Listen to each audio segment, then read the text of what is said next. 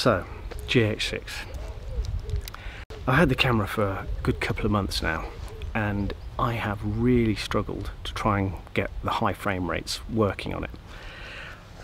Really couldn't work it out. I tried doing searches online, see if there's any YouTube advice or videos where people had gone through the same sort of thing. Nothing. So I finally decided to knuckle down, go through all the menu system myself, and work out what was going wrong. So turns out it was right at the outset the main problem was caused. When I bought the camera, I got it home, started setting it up, and in the UK here, one of the first things that you set is whether you're NTSC or whether you're PAL. And I set it for the UK, which is PAL. That stopped the high frame rate options being available. I didn't realise that. I went on to do further configuration and built problem on top of problem. I ended up going through the menu system and understanding that there are so many things that you need to have in place before you can get it to work correctly. So number one, compact flash. You're going to be bursting through a shed load of data. It's going to come through really fast and in very great volumes. You've got to have something fast enough to be able to cope with it. So you've got to have a compact flash in place for starters, compact flash card. So the next thing is in the menu system. Menu systems themselves, you've got a whole bunch of settings. We know that the GH6 has got that many. It's actually got a filter to be able to allow you to select through the vast number of recording qualities. To enable all of those options to be presented to you, you have to first of all compact flash in place. Make sure you set the frequency of 59.94. You then need to make sure you're in movie setting, so .mov is a recording type. Then you can go into the record quality. And when you go into the record quality, you're then presented with a plethora of options. The reason that I wanted to try and get the high frame rates rather than the variable frame rate means that I can actually record sound as well, and use the autofocus settings, which I use quite frequently on this camera. When you're using variable frame rate, you don't get that option. So selecting high frame rates, now finally you've got it.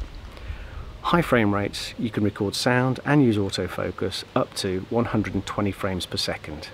So I was able to select in the display filter settings for the record quality, select my 119 frame rate, which equates to a 29.97 when you slow it back down in post-processing.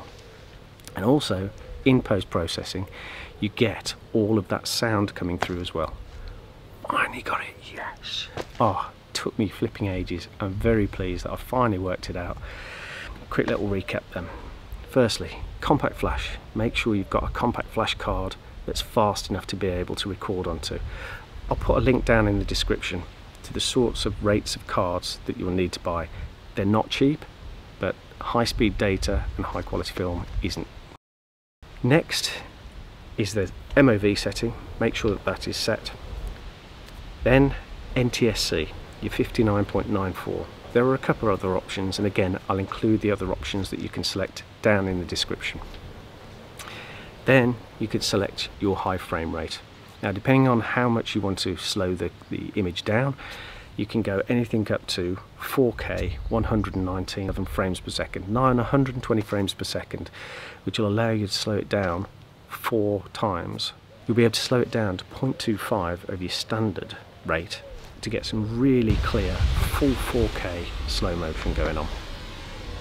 And you even have the option in HD to go up to 240.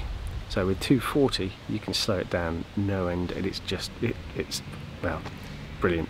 Have a play and see what you think. But that's it.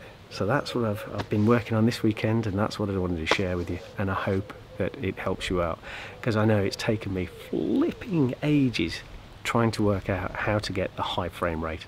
There isn't an HFR option, it just shows up within the record quality, but it will only show up in the record quality once you have those other things in place first of all. So hope that helps you out, and that's it for now. My name's Rich, and this is It's Adventure.